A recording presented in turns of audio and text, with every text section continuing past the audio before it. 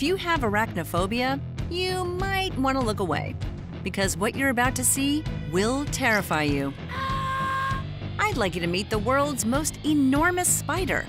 It's got massive fangs and 8 glossy black eyes. It's creepy, it's crawly, and it can launch its barbed hairs at you. Meet the Goliath bird-eating spider. Jeez, this thing looks like it came straight out of Shelob's lair. So how big does this spider grow? Does it really eat birds? And most importantly, can it kill a human? Goliath bird-eating spiders live in the temperate rainforests of northern South America, in countries like Venezuela, Brazil, and Guyana. They spend most of their time in underground burrows or beneath rocks and roots. They're considered a delicacy in some places. Usually grilled, roasted, or deep-fried, they've been described as tasting like shrimp. I'll take their word for it. Like other tarantulas, the Goliath is an arachnid. But it's not just any arachnid. This legendary creature is the heaviest, and overall, it's the largest of its kind. However, it is second in leg length behind Australia's equally frightening huntsman spider. But don't worry, we'll save that one for another episode. The Goliath typically weighs in at a hulking 170 grams and can grow up to 30 centimeters long. It's about as big as, if not bigger than, a dinner plate. Well, that's something to think about next time you're eating a plate of fries. It's no surprise that a spider of that magnitude would have a monstrous appetite. But despite having bird eating in its name, birds are not the spider's main source of food. They got this name because of an 18th century engraving that depicted a tarantula eating a hummingbird. While they can and do eat small birds from time to time, these spiders are ambush predators that patiently wait for prey to cross their path. This makes birds difficult prey for the ground-dwelling tarantula since birds can fly away. As nocturnal creatures, the cover of night aids in the Goliath's ability to find a meal.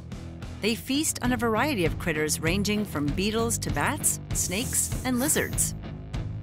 When they do catch a meal, whatever it is, the tarantulas inject their prey with a tissue-dissolving venom through their large, not scary at all fangs. When the prey's viscera is liquefied, the tarantula sucks it out like a milkshake through a straw. How's that for imagery? Surprisingly, despite having 8 eyes, Goliath bird-eating spiders have poor vision and rely heavily on their highly attuned leg hairs, which are sensitive to vibrations to warn them of danger. These hairs are tipped with stinging barbs and are called urticating hairs. When these tarantulas feel threatened, they blast these hairs from their abdomens like pepper spray, irritating their predator's skin, eyes, or nose. In addition to being a defense mechanism, Goliaths also use their urticating hairs to communicate with each other. By rubbing them together, they produce an eerie hissing noise. Great, another reason to fear these arachnids. If you're wondering whether this 8-legged freak can kill you, the answer is not likely. Though they are venomous, they only attack humans when provoked, and they usually deliver a dry bite, similar to a wasp sting.